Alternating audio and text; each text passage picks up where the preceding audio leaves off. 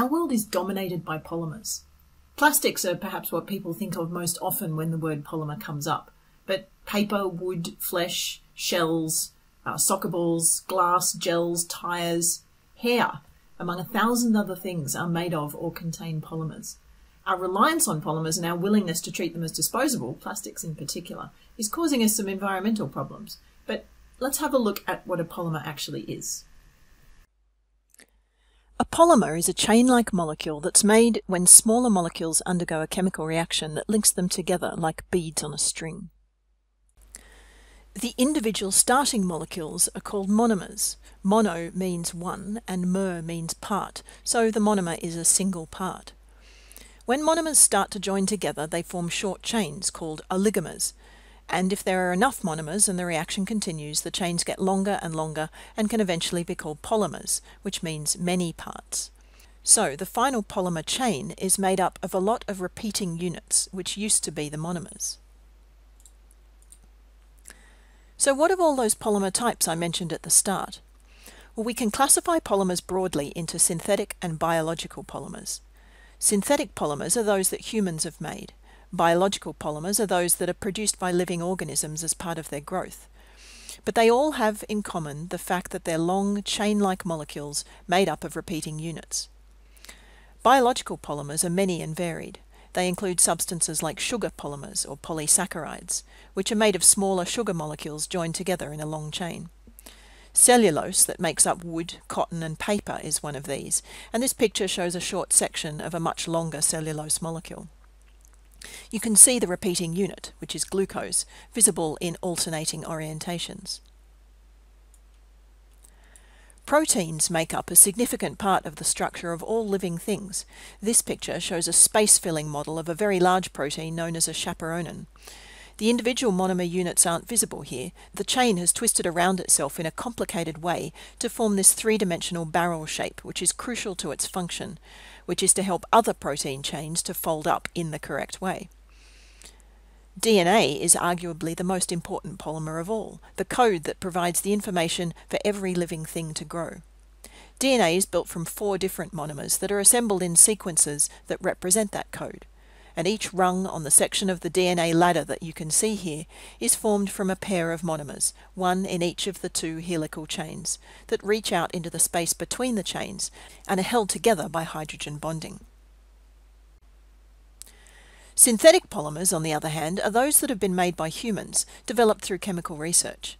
The first synthetic polymers were rubbers that were created to replace and improve on natural rubber, which is a polymer produced by the rubber tree. Now our chemistry is sophisticated enough that we're able to make a vast array of polymers with different properties. We're even able to create biological polymers by synthetic methods in the laboratory. Most synthetic polymers are organic, carbon-based. Common ones you may have heard of are polyethylene, polypropylene, nylon, polystyrene, polyvinyl alcohol, PET, which is polyethylene terephthalate, and PTFE, polytetrafluoroethylene.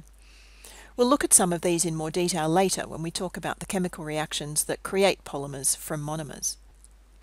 We can also make inorganic polymers, which are not carbon-based. The most common of these is silicon rubber, which is silicon-based. Note that silicon is the element and silicone is the polymer, which is a compound with oxygen. It's used for glues, waterproof seals, and non-stick materials like flexible baking trays.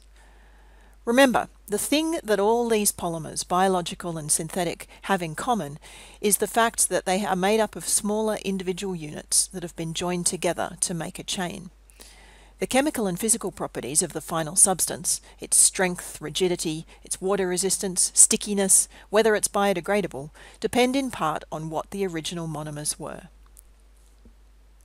Different polymers are produced in a variety of ways, but if we restrict our view for the moment to organic synthetic polymers, we can broadly class them into 2 groups based on the kind of chemical reaction that's used to link the monomers together. The first kind is addition polymerization. These kinds of polymers are produced from alkene monomers like ethene and propene. To link the monomers, an addition reaction is used. In other kinds of addition reactions, like hydrogenation and halogenation, the double bond of an alkene is broken open to allow 2 new atoms to be joined to the molecule. Addition polymerization uses the same idea, but rather than adding a couple of new atoms, the broken double bond now allows each monomer to join to two other monomers. In the same way that hydrogenation, for example, turns an alkene into an alkane, addition polymerization turns a lot of separate alkene molecules into a long alkane chain. The other kind of polymerization is based on condensation reactions. The two condensation reactions are esterification and amidification. Both involve two functional groups joining to form one. For esters, it's a carboxylic acid and an alcohol.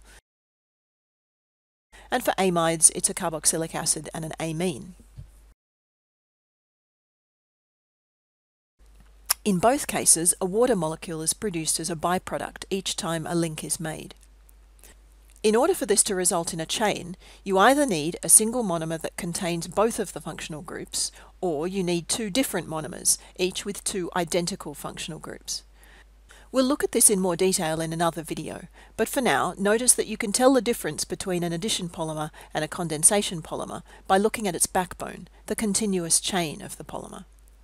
These diagrams show sections of several types of polymer chain. The addition polymers have an alkane backbone. Side groups may hang off this backbone, but the continuous chain is just a plain hydrocarbon. Condensation polymers, however, will have either ester or amide groups in the backbone, since these are the links that join the originally separate monomer molecules together.